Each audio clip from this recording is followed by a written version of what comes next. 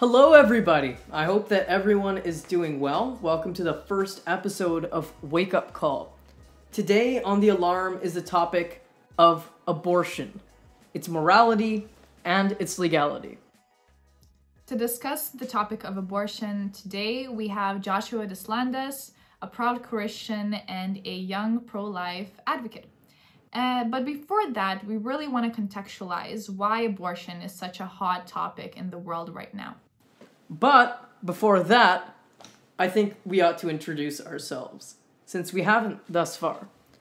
My name is Vishwa Srinivasan, and I'm a second-year business and economics student at McGill University in Montreal, Canada.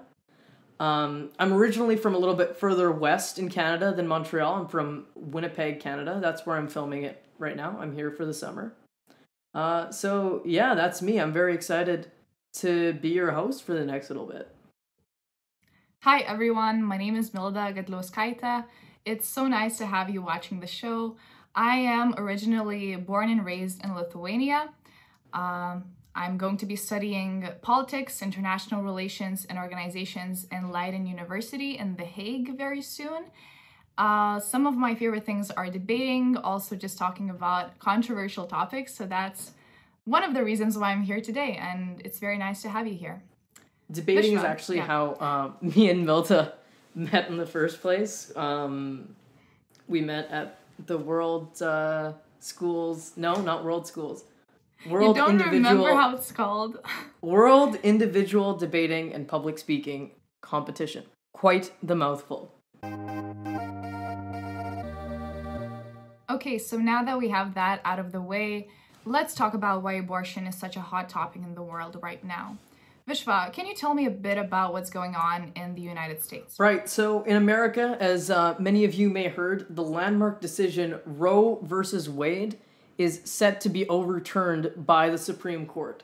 The Supreme Court currently has 6 conservative justices and 3 liberal justices, and many are citing this as the reason why the court ruling was overturned now at all times. The court balance is ideal for social conservative causes.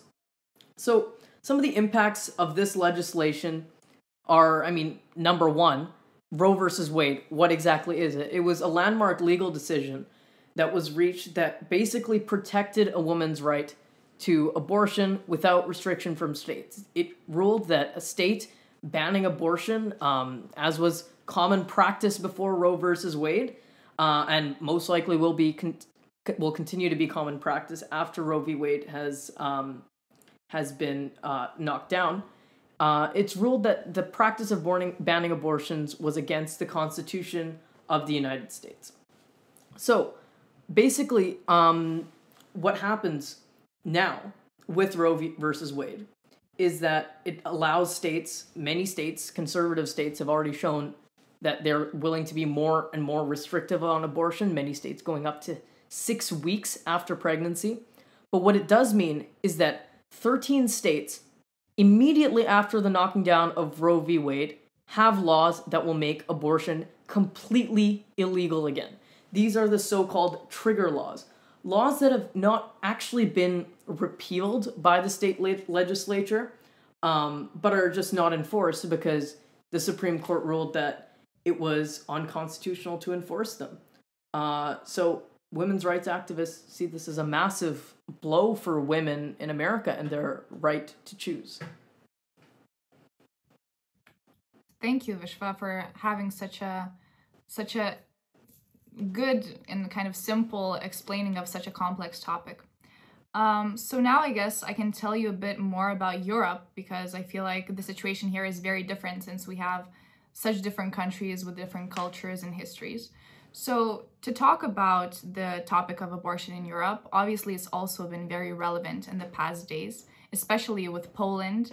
I'm sure you've all heard about its stricter control of abortion laws. Actually, a lot of us, you'd be surprised how clueless North Americans are about European politics. So do you want to explain a little bit more on what's going on in Poland? For sure, yeah, I'd love to do that. Okay, so talking about the stricter abortion laws in Europe, for example, in Malta, abortion is completely illegal. Talking about Poland, recently there has been like a near total ban. So like right now, abortion in Poland is only legal in cases where it threatens the mother's life or in cases of rape and incest. And also I think that it's really important to notice like that this ban also completely applies to the Ukrainian women refugees, who many of them have faced sexual violence and cannot get an abortion in Poland right now. Also, just this week, Poland's health minister actually signed an order that will oblige all medics to register all pregnancies in Poland. So, but this is not like horrible. This is more like a pressure mechanism. But still, like a woman who undergoes an abortion in Poland cannot be punished under the current laws. However, there are certain prison sentences for like up to 3 years for women who perform an abortion illegally, assist in illegal abortion, or like persuade someone to undergo an abortion. So, yeah, it's pretty scary. So is there any sort of pushback on this? Because in America, and to an extent even in Canada, we're seeing, I mean, in America we saw protests outside of Supreme Court justices' houses trying to pressure them to overturn this legal verdict, protests in front of state legislatures everywhere, trying to tell them to overturn their so-called trigger laws, and protests even at the U.S. Capitol about abortion. This is transcended even into Canada, because a lot of women are concerned about, you know, U.S.'s politics potentially coming here. So what's been the response to this in Poland or Europe? Yeah, for sure. I think that there's also been a lot of criticism, especially after the ban in Poland. I think that was when the protests were most active. I vividly remember a poster some woman made. She wrote, "I wish I could abort my government," which was really funny and nice. But yeah, right now I feel like things are dying down a bit, but the topic is still very relevant, and I think will come up in the near future anyway. Talking about another country which is not very democratic, it's been backsliding in the recent years, but there's also very problematic abortion laws, is Hungary. Like, abortion is legal in Hungary, however, I think there's still a lot of these negative things that a woman has to face if she wants to get an abortion. Just sort of barriers to make it like super difficult for it to happen, and making it essentially somewhat of like a, let's call it like a shadow ban or a pseudo ban. It's such a hassle. Abortion. Like, there's this kind of mandatory waiting period. You have to go to these councils to get some kind of requirements.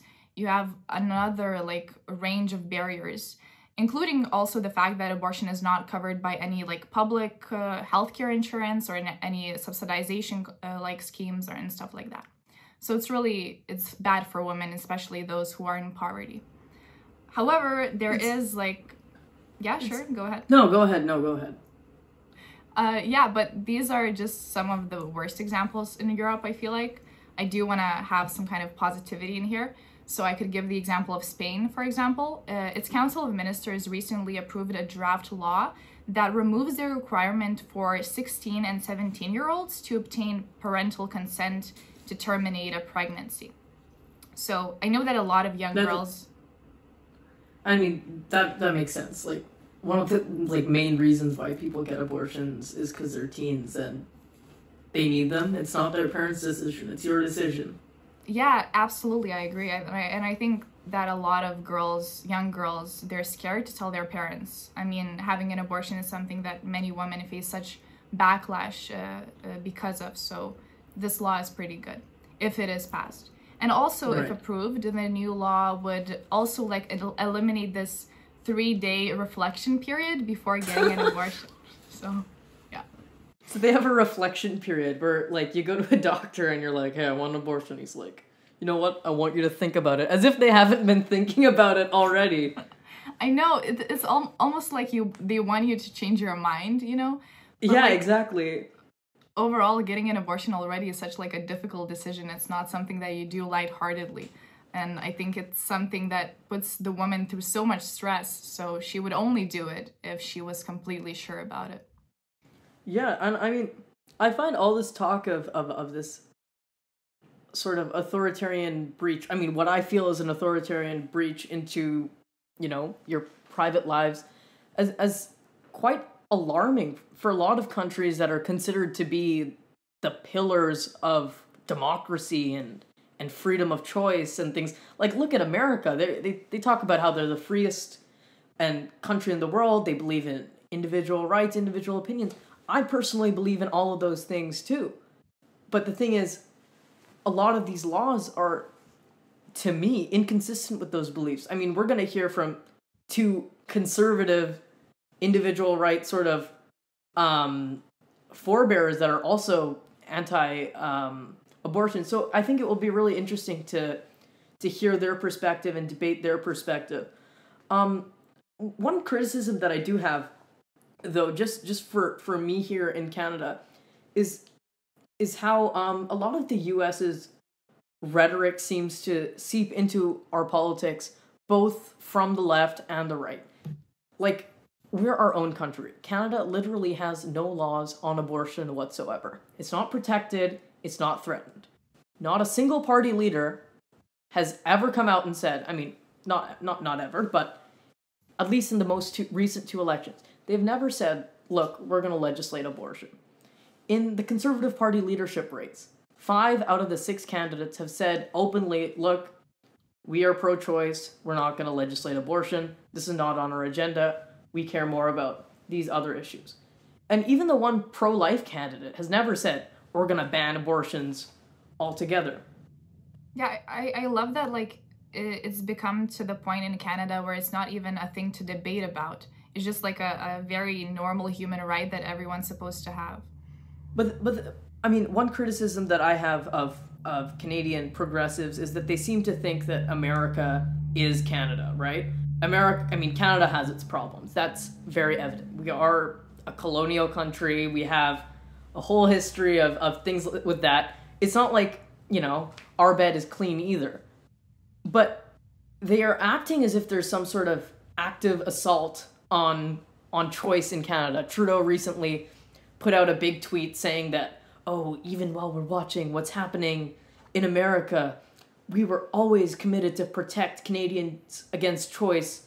I mean, protects Canadians and a woman's right to choose, even when our opponents are aiming to take that away. Like, which opponents are aiming to take that away? Like, there's not a single major party leader that is planning on introducing legislation of any kind, let alone a complete ban on abortion.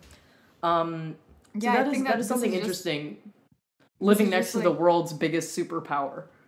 Yeah, this is like the dirty game that is played in politics a lot, and I really hate that. But thanks so much for clarifying that up about Canada, because I feel like especially Europeans tend to merge America and all of the continent into like this one huge piece. Oh, so. Please don't do that. And please don't treat Canada as if it's like a fundamentally better country than America. I mean, we have our problems. We're not some liberal progressive utopia where everyone, is free and whatnot. We have our problems, but they're distinct from those of America. I don't think that importing American culture war topics does much good when we have our own culture war topics right here. Yeah, for sure. Amazing topic, and I'm sure that we can discuss some of those issues in later episodes. But for now, I think... Right, and I'm sure that... Yeah, sorry, go ahead, Nathan. But for now, I think in order to get more perspectives and to discuss abortion and to have guests that disagree with us, it would be very good to invite our guests to speak. All right, we're very happy to have on the show with us Joshua Deslandes. He is a proud Christian, conservative, and Canadian, and a current student at the University of Toronto. He is studying political science and economics. Thank you so much for coming on the show, Joshua. Thank you. All right, so Josh, for starters, let's hear your general stance. Like, what is your view on abortion, on its morality and its legality?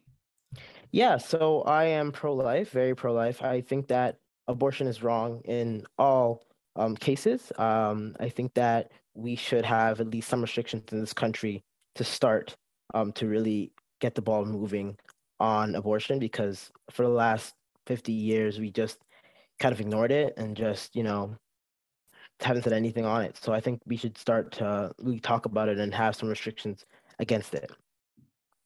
So even in the cases of like rape or sexual assault, you think when the woman didn't have a choice, abortions should still be banned in this case?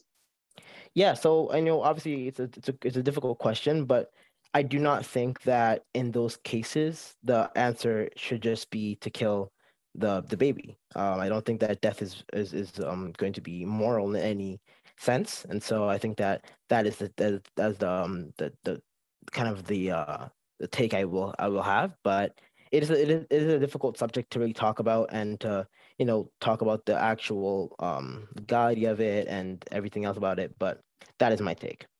So for you, what is the principal guiding reason why you believe it is wrong? I mean, you said you feel it's morally wrong, and do you feel that that morality is informed by your religion? Is it informed by your sense of what is a life? And where do you draw the distinction between the morality of something and the government's ability to regulate it? Yeah, so it's a great question. I think first of all, because I'm a Christian, it is spawned from a lot of my Christian beliefs. Obviously the murder is wrong. Obviously unborn babies shouldn't be killed in any circumstance, and so I just believe that in that sense, we shouldn't be killing babies at all. Now, in the terms of government and different areas of that, I think that it's really important that conservatives need to obviously talk about small government and big government, but at the same time talk about how abortion is what's killing unborn babies, and we have to talk about that. Basically talking about how we can start to regulate. And I'm not saying we have to ban abortion on demand, because Right. that's a big, big step. But I'm saying at least get the ball rolling. 84% of Canadians agree that same-sex, not same-sex, oh, sorry, that sex-selective abortion is wrong. Right? 84% of Canadians, a large amount of Canadians agree with that. I've talked to liberals, even socialists who agree with this stance, right? And so I would say to them, at least let's try to get the ball moving on this. I want to talk to people about how we can get the ball moving, how we can come together and agree on these things. And so at least let's start with from that very premise that we can get the ball moving. I know liberals who want restrictions, late-term abortion restrictions or other restrictions concerning same, obviously site selective, but there's other restrictions that they want to have too, and they talk to me about it all the time. So yeah. So sort of Yeah. to you know what, Milda, go ahead. No, it's good. You talked about like getting the ball rolling, and that is something that I will definitely talk about and expand about. Like, what do conservatives want to do when kind of introducing the ban? But I also wanted to ask you, like, I know that a lot of religious people base their views on abortion on their religion, right? But then what do you think, like, what kind of right does the government have to instill one moral value of like a single religion on all citizens who are atheists or don't believe in that specific belief? Yeah, it's a great question. I think that, when it comes to government, obviously, people want to talk about the separation of church and state. But the thing is that when you have to talk about the separation of church and state, there's some things that are just moral. I have atheist friends who also want to restrict abortion, even much like they always want to restrict abortion. And so, obviously, I don't think it's just a Christian argument for doing this. I have a Christian argument for doing it. There's other atheist arguments for doing it. I'm not entirely versed in all the So atheist what would arguments, be an but example of an atheist's argument against, like you say it's just a moral cause, it's not necessarily exclusively a Christian cause. What would you say is an example of the way that first what's a secular argument that you would make as to why a fetus is a baby and why abortion ought to be illegal? Because in well, reality it's the secular nature of morality is what governs Western democracies. yeah. So I think that, I'm not entirely well versed on the atheist argument for restricting abortion, but I will say that the one I've heard the most is that 96% of 96% of scientists or biologists believe that a human life starts at conception, and so from there, that already basically invalidates every argument for abortion. But that's Do you know really where just that what I number hear. comes from? I'm not exactly I can't remember it right now, but Right. I remember I was hearing that a lot, and so I think that's one of the arguments there. But I'm not entirely well versed on the atheist arguments. I really understand the people of faith and how they believe on these issues. So. So, what do we also wanted to really talk about? If let's say Canada would one day, or the United States or any other country propose an abortion ban, or actually execute it, what do then conservatives propose, let's say, instead of an abortion? Like, do you propose abstinence? Do you propose more sex education, let's say, free condoms? What is the argument there? Yeah, so I think the first thing we have to do before we do anything about abortion is fund pregnancy centers. I think that's one thing that I would love to do first, right? I think the government gives a lot of money to overseas abortions, and they fund a lot of other projects. So I think we can fund pregnancy centers and fund them well, right? I think we can fund these things, and so when we actually do start to restrict abortion, they don't have to talk about how, oh, well, the government hasn't done this, the government hasn't done that. Well, actually we have, and so you can use these services. And obviously, I think a lot of programs could be added to actually help this flourish.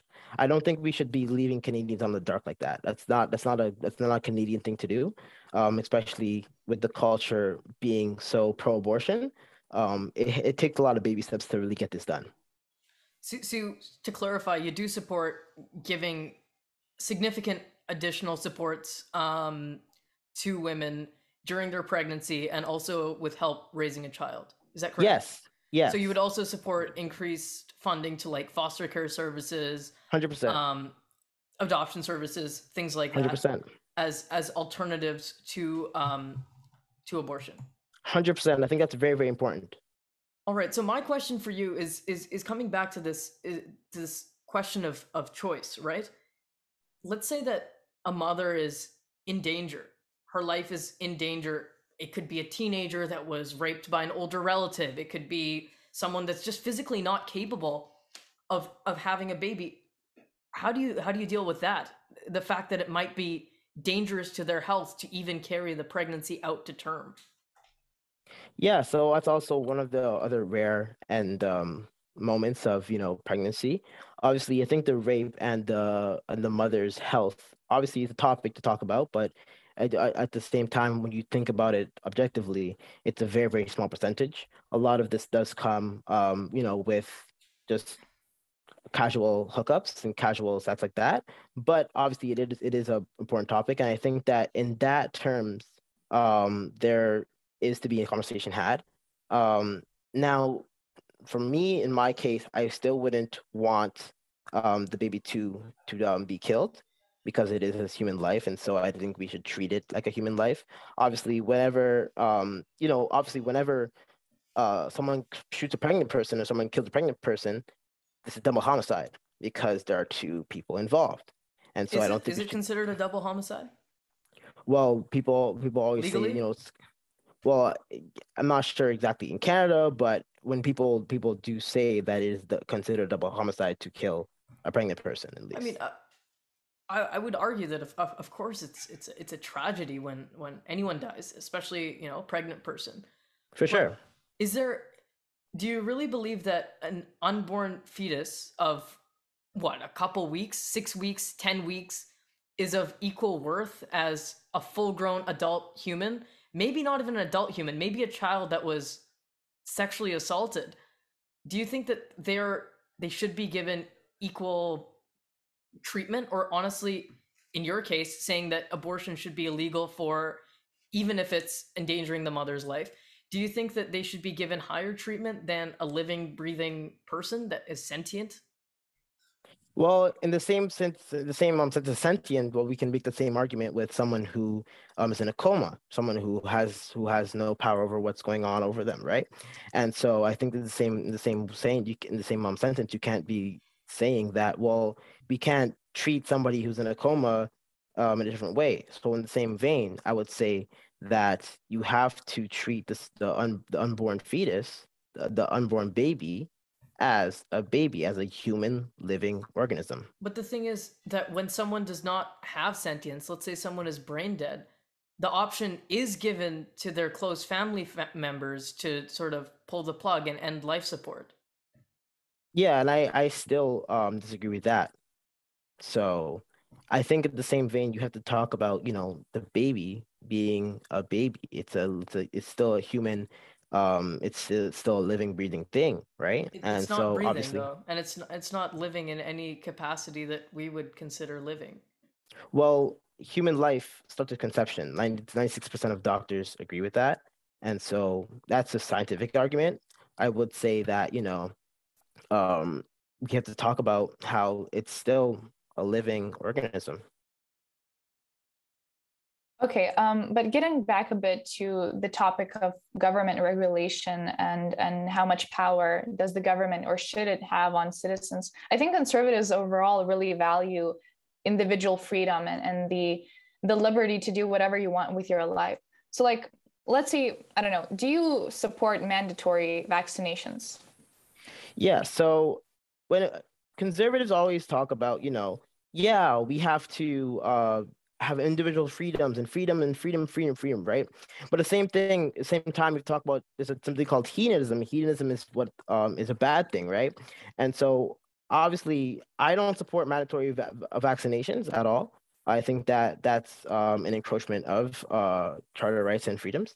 But at the same time, we have to understand that killing and murder is not the same thing as vaccine mandates. It's two different things. Okay, but I would like to contest that a bit. I think we as humans, we kill so much, but we care so much about like the perceptions of objects. Like we kill animals every single day, and that's morally okay for us. Um, and what a lot of other conservatives say, let's say, is that it's okay to abort a baby when it's very, very, very little, but it's bad when it's, like 8 months old. So once again, I do think that there's some kind of hypocrisy between saying that the government is okay, that is like killing a baby or killing a Okay. person. Yeah, so in that same sentence, obviously I'd actually agree with you. I wouldn't say that I would never want to say that, well, it's okay to kill a baby when it's very, very little, but then it's not okay when it's 9 months, 9 or 8 months. That's hypocrisy. I would agree.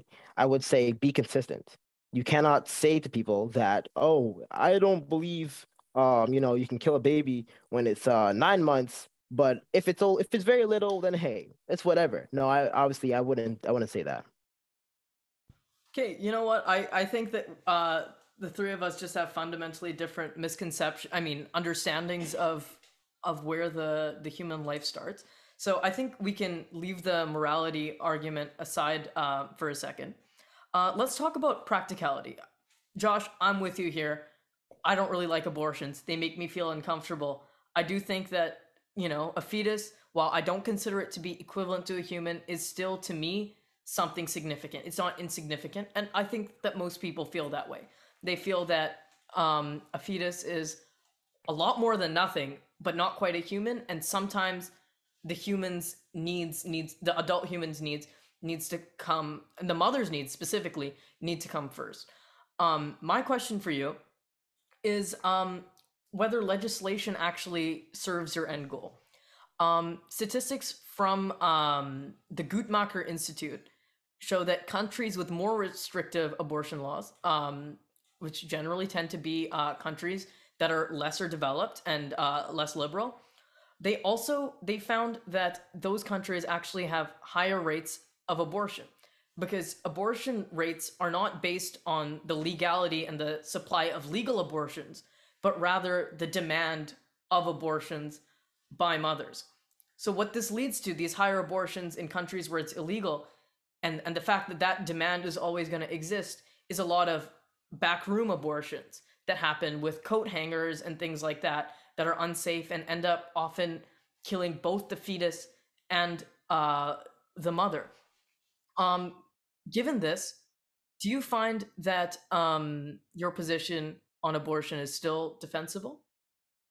Yeah, I think it is. So in that term, I've always hear, well, then your legislation won't actually do anything because higher rates of abortion is already in countries where it's legal, right? And so they always make this argument, but I think the thing is we have to break down is that obviously I think a culture of life needs to be really implemented here, right? I think that in Canada we have this culture of death. We say, oh, you know what, it's okay for euthanasia, for MAID, for abortion. I think those are like culture of death things, right? I think if you started promoting life, starting promoting things like palliative care and pregnancy centers and things like the programs that really support pregnancies and even for me pro family bills, right? Things like giving tax breaks to people with more kids and like, more life bills. I think we cannot really cut out a lot of the abortion that would happen. All right, so what would your proposed solution for, I mean, rather punishment for violating an illegal abortion law be? Would it be towards a doctor or towards the woman herself? Yeah, so I think it'd be towards the doctor. I would not criminalize the woman because I think the doctor would have to be more accountable for actually doing the thing than the woman. But yeah, so I would criminalize the doctor. Criminal Code of Canada would I'd probably give them 5 to 10, 5 to 10 years.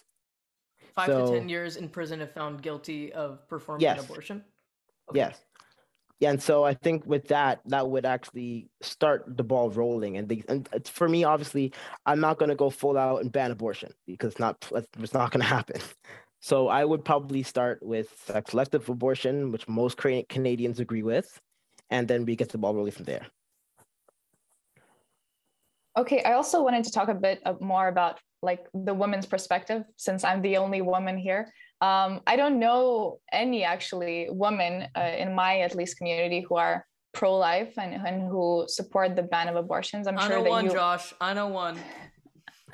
I know that you might have these kind of women in your life. But just talking about like passing, let's say, a law on abortion, would and should women get more say in it, even though both parents obviously, are responsible for the child? But I think the fact that the woman carries the baby for 9 months and then has to deal with the physical and mental consequences of that birth is a significant decision maker and like effect on her power to make that decision. What would you say about that?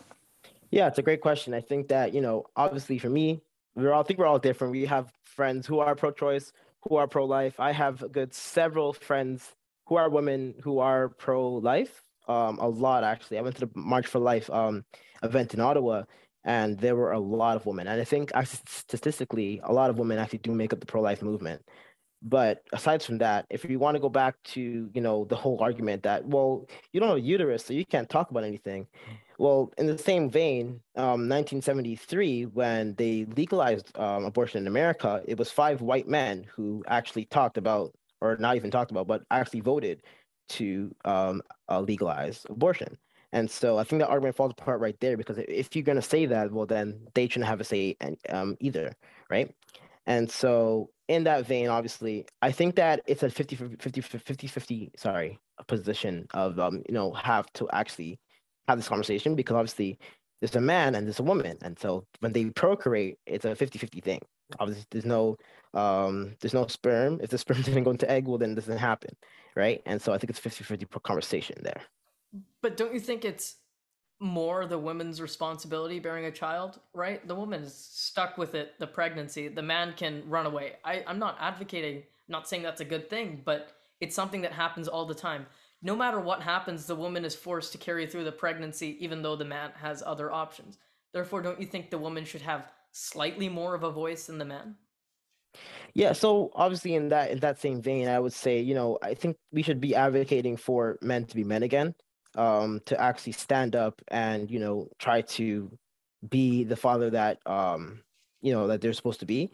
And in the Black community, I think, it's a really problem with fatherlessness, and it creates a lot of problems for the Black community, as you see, rising crime, different rates of going to prison for Black men, especially, right? And so I think if even the race card, that would be a big factor. But I think that if you want to talk about that, I would still say it's a 50-50 percent, because again, the egg, the sperm doesn't happen or without anything happen. You have to have both perspectives, right? And obviously I understand that the woman's carrying the baby to term.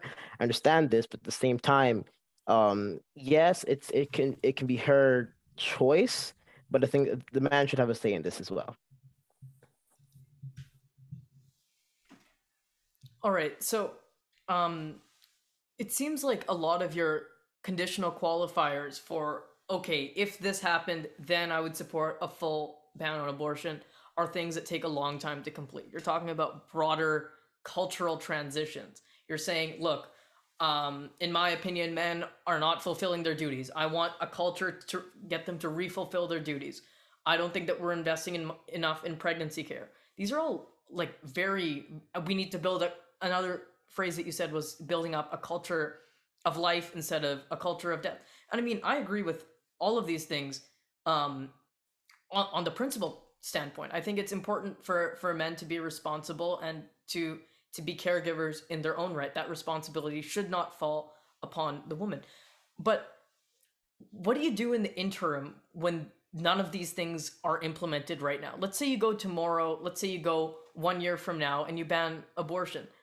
What is the timeline is really my question for you to get to a complete ban on abortion. Yeah, so I think the timeline, it's a funny timeline, but I think one thing that I would start obviously is sex selective abortion.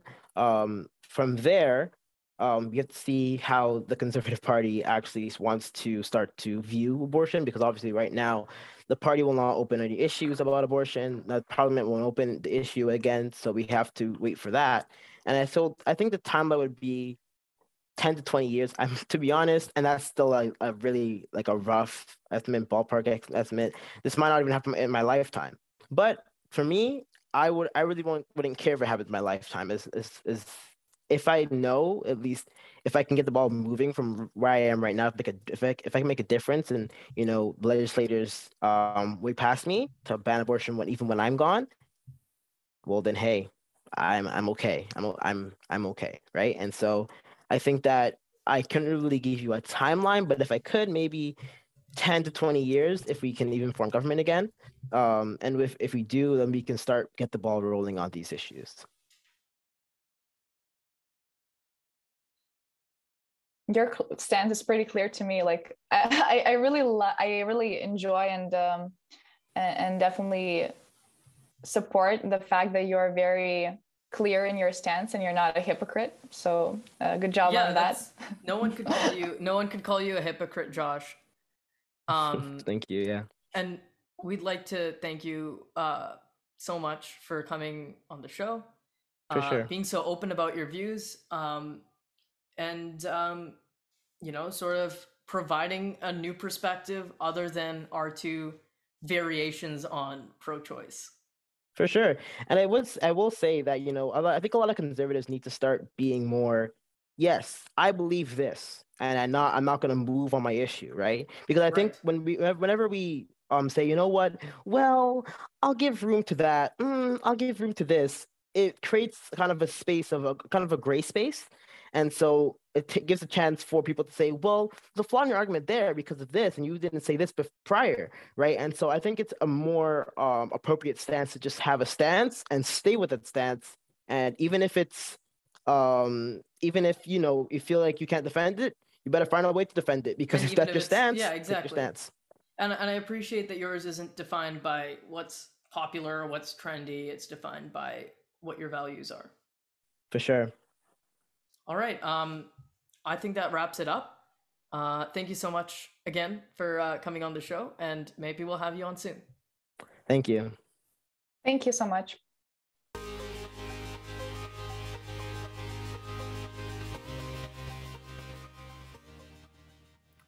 So for the last part of this episode, we want to introduce you to what we call the Rant, where both me and Vishwa have our rants about anything that we want to talk about that day. So today I wanted to talk about something that is quite related to the topic of abortion, however, not quite so. So this is something that I've become extremely passionate about like a year ago after reading a book called Regretting Motherhood. That is a study done by Orna Donath, and it really opened up my mind onto the way that I look at mothers and like motherhood overall as an experience. So I just want to share some of those thoughts and some of the quotes from the book today. But I think that like generally overall, after having the discussion today, I understood that our inability to accept abortions as like a legit human right or a legit medical procedure also very much feeds into the idea that being a mother is some kind of role that nobody could ever want to decline to have. That it is a sacred role that should be always accepted and always wanted. So that also really feeds into that idea that we shouldn't ban abortions. But let's take it kind of a step back and explain how, why, and why women have to become mothers by the popular belief. So I think what the author really wants to say, that the idea that women have some kind of natural and normal life trajectory does draw some of its power from like the cultural idea of biological determinism, which naturally leads to motherhood. I think it also heavily relies on this like heteronormative logic that is instilled in both like women and men, that life is some kind of series of progressive events. You know, you have some kind of roadmap, you come into this world, you go to school, you go to work, you get married, and then you become a parent, which is essentially flawed. And I think a lot of people are changing this kind of trajectory over time, but there's still a lot of pressure to follow it. So what I hear a lot of people, especially in the West, saying right now is that women are becoming more free to choose their life path and that they don't have to be mothers if they don't want to. But I think the concept of free choice is quite different. And the author of the book, Orna, really beautifully illustrates this. She says that the concept of free choice necessarily must include reflections about that choice's costs, benefits, and consequences, as well as the existence of other options that will not be followed by sanctions and punishments. And I think that even I, an extremely privileged woman, if I chose not to be a mother, I would still very much experience these punishments. I would still experience scrutiny from my community, weird looks from my family members and stuff like that.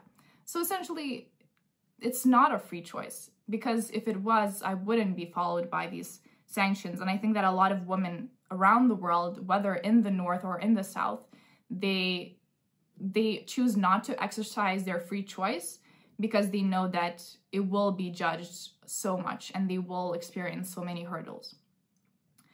But generally what the book is about mostly is that like regretting motherhood sheds our inability to treat motherhood as like one among many human relationships rather than some kind of sacred and mythological role.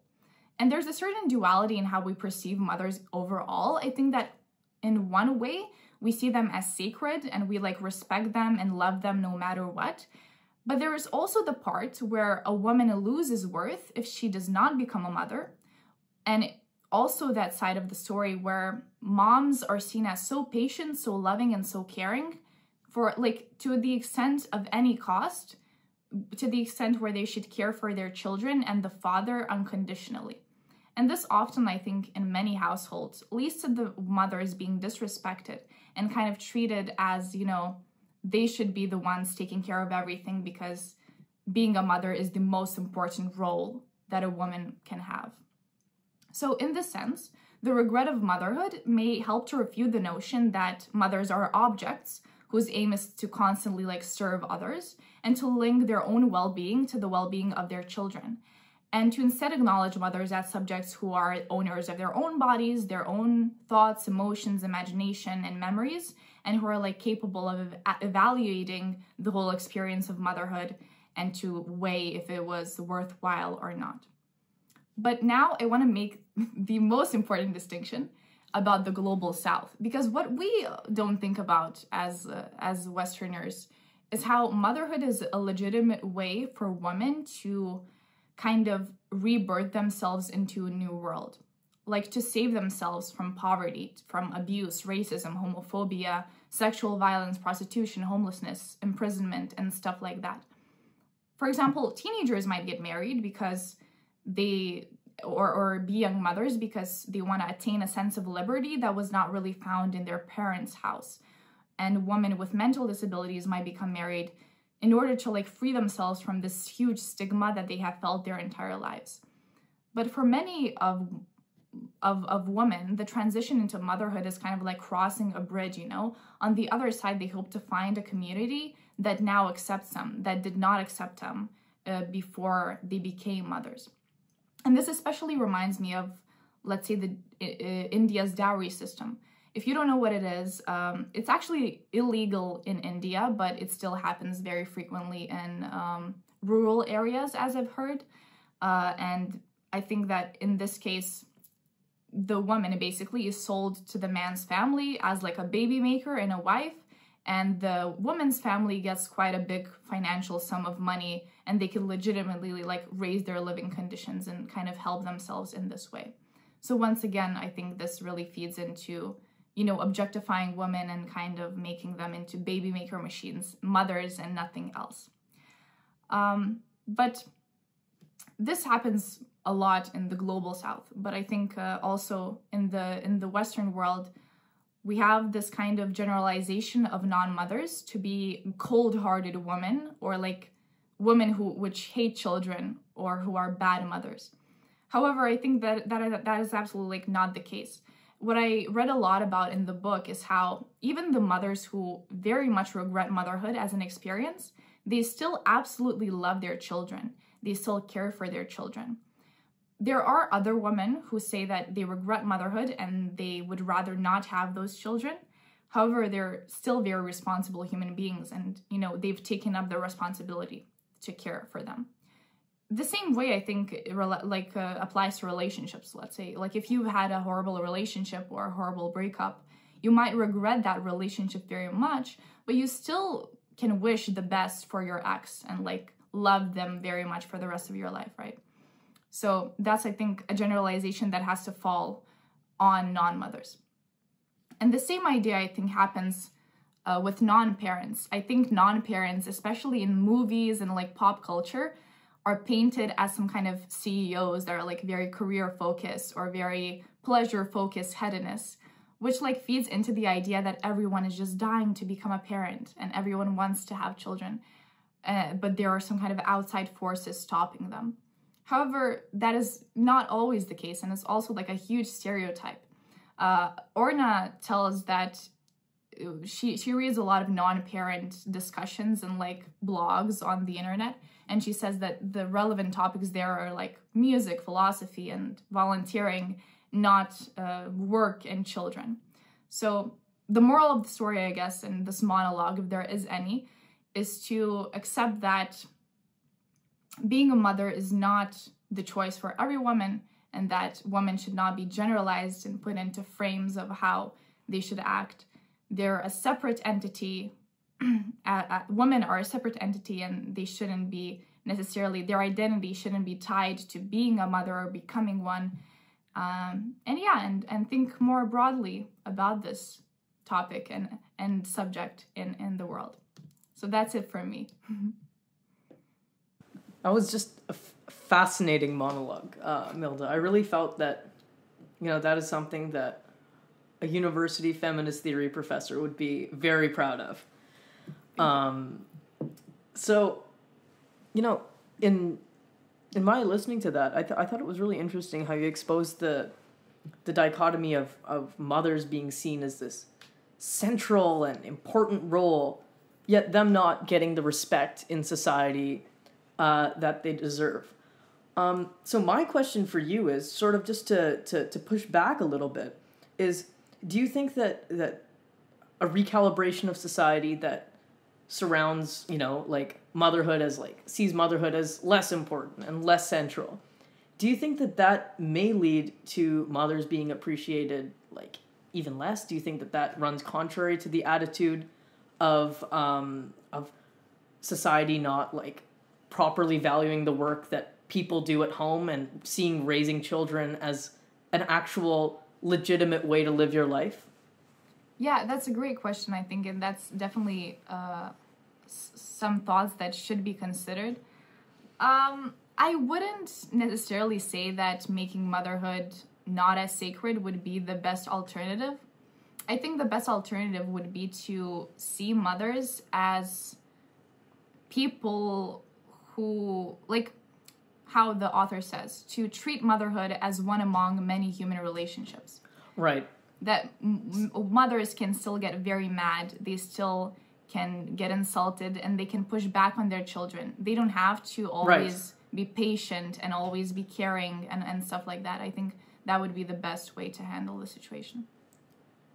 So, like, recalibrating the idea as, I am so-and-so, I am first and foremost a mother.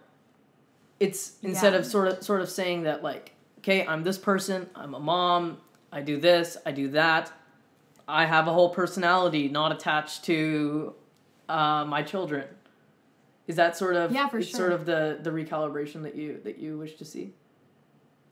Yeah, I think that would be a lot better in society. However, I do definitely see many women who do treat motherhood as the biggest personality trait that they have, and that love their children so much that all they want to do is be mothers. And I'm not in any way critiquing these women at all. Right, that's fine, beautiful. As long as they have a legitimate choice to that, and it's not societal pressures or family pressures or things like that getting to them. Yeah, for sure. And I think that the only way we can understand if we have free choice is to, first of all, break these societal-like pressures and to think with a clear mind in the future. So, Vishwa, what are you ranting about this week? Tell me. Today, I'm taking a look at my home country of Canada. As many of you are aware, earlier this year, a convoy of truckers descended upon the nation's capital of Ottawa in protest of the federal government's vaccine mandates and other COVID restrictions. These protesters blocked off significant portions of downtown Ottawa and several border crossings. In response to these protests, the Trudeau government invoked the Emergencies Act, Canada's most powerful civilian law. That gives the government the sweeping powers, such as the ability to freeze assets without a court warrant. I'm not interested in talking about the protests, whether it was a good thing or a bad thing for Canada, or even whether the use of the Emergencies Act was justified or not. Today, what I want to talk about is the inquiry into the federal government's handling of the situation and the lies that were told during it, and the potential lessons that we can learn about the government's misleading testimony. In justifying his use of the act to Parliament, Public Safety Minister Marco Mendicino said, and I'm quoting, "At the recommendation of police, we invoked the Emergencies Act to protect Canadians." This wasn't just a one-off line. In fact, in his testimony on April 26, Minister Mendicino said again, and I'm quoting again, "We invoked the act because it was the advice of non-partisan law enforcement." Surely, if a cabinet minister says something to Parliament, it must be true, right? This was reported in the media as a fact for weeks. No one ever bothered to scrutinize Mendicino's words and confirm whether they were true or not. Well, surprise, surprise, politicians lie. And it turns out that Mendicino was telling an absolute bald-faced lie when he said that the police asked for the Emergencies Act. Ottawa Police Services interim chief said that the force made no request for the federal government to invoke the Emergencies Act. Ditto the Commissioner of the Royal Canadian Mounted Police, or the RCMP. This is Canada's national police force. Yet, this is at odds with what Mendicino said in his testimony, where he specifically said, and once again, I'm using his own words, "As we took our decision in what we could do to respond, we were following the advice of non-partisan law enforcement. We were following the advice of various levels of law enforcement, including the RCMP." There we have it. It doesn't get much clearer than that, folks. Mendicino told a lie. Of course, Mendicino is trying to deflect from this. He denies it, and he says, "Oh, I've deliberately been misinterpreted. This is an orchestrated campaign of misinformation. What I meant to say is that the police requested some of the powers that are contained within the Emergencies Act. To this, I say two things. Number one, prove it. For a decision this important, you should have some documentation of the police requesting you for the powers used in the Emergencies Act. Secondly, I just want to point out that this is not what Mr. Mendicino said. He said that they requested to invoke the act, specifically on multiple occasions. What Mendicino did was he got caught lying, and he expected that the Canadian public would not scrutinize his word. Thankfully, we at least have some folks in the media that are looking back on this. Now you might be asking me, Vishwa, I get it. Politicians lie. This is nothing new, dude. Why should I care about it this time? That's a perfectly valid question. But here's why I think that Mendicino's lies are important and deserve more attention. Firstly, it is the power of the act and the legal threshold required to justify it. Secondly, I believe that it serves as an example of why the government should never be in charge of regulating misinformation. On to the first point, the power of the act and the threshold required to justify it. Given that this is Canada's most powerful law and the sweeping power that it grants the government, remember, they can literally freeze your assets if you're suspected of even donating to the convoy, and this is without a court warrant. Because of this, the law specifies that in order to invoke the Emergencies Act and justify its use, the government must exceed a high burden of proof to justify its invocation. The burden of proof is as follows. It is not sufficient to prove that the act was useful. It is not sufficient to prove that the act was helpful, handy, or even that it contributed to solving the problem. No. They need to prove that this act was the only way that this crisis could have been stopped. And in doing so, they are using a lie to justify their invocation of this act. If the Emergencies Act was truly necessary, why resort to lies to justify it? They froze the bank accounts of protesters and are using a false premise to justify that. This is a terrible precedent for the country and a threat to Canadian democracy. Second reason is the more broader topic of misinformation. This is a broader case for why governments should never be in charge of regulating it. It's because they are constantly guilty of spreading it. Bush did it with the Iraq War, Trump did it with the 2020 election, and Trudeau's government and Marco Mendicino are doing it right now. Governments lie all the time, and they expect us to believe them. This government especially is keen on cracking down on what they call as dangerous misinformation and are planning on introducing a suite of bills to combat it, especially in the online sphere. Thankfully, we currently have methods to fact-check our governments and hold their feet to the fire when they themselves are guilty of spreading misinformation. After lying to our faces about one of the most pivotal moments in modern Canadian political history, do you really trust the government to regulate the truth? I personally don't. The moral of the story is this. Governments lie. They lie a lot, and they lie about important things. You should never trust a liar with telling you what the truth is. Thank you so much, Vishwa. I love seeing how passionate you are about this because I am too. Like, governments lie and we should always hold them up to scrutiny and definitely critique them and just hold them to account. So one thing that I really wanted to ask you, and what you brought up already, that this is a threat to democracy.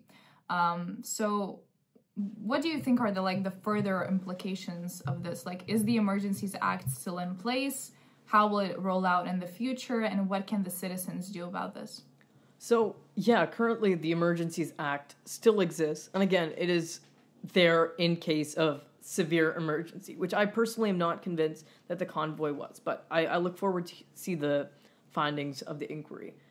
It was revoked once the emergency was declared over, so it's no longer, Canada is no longer under a state of emergency. Some of the broader implications for democracy that I think that this has is that it sets a dangerous precedent. When you're lying about why you're using such sweeping powers, it basically is a way for you to quash political dissidents, which some would argue is exactly what Trudeau did when he invoked the Emergencies Act. I think it's very, very troubling to see lies used to justify this excessive use of government overreach and things like that. As for how people can respond to it, I think the real way is, consuming media like this, learning about it, engaging with it, and ultimately, if you're not satisfied, showing it at the ballot box. I think that's honestly the only way to protect democracy. Thank you so much. I think that really was a great explanation of a complex issue in simple terms. All right, everybody, that wraps up episode 1 of Wake Up Call. Thank you all so much for tuning in on YouTube, Spotify, Apple Podcasts, whatever you're using. Thank you all so much. We really appreciate it. I'd also like to thank Joshua Deslandes for coming on and talking to us about abortion, giving us his views, and participating in what I thought was a great discussion. That's what we're all about here at Wake Up Call. Yeah, and we just want to urge you to start a discussion in the comments if you have any ideas or if you disagree with us. Also, make sure to follow us on our social media, on Instagram at the Wake Up Call Podcast, also on our YouTube, and make sure to listen to the podcast. We'll be together with you very soon, once again, with a new episode. Thank you for listening.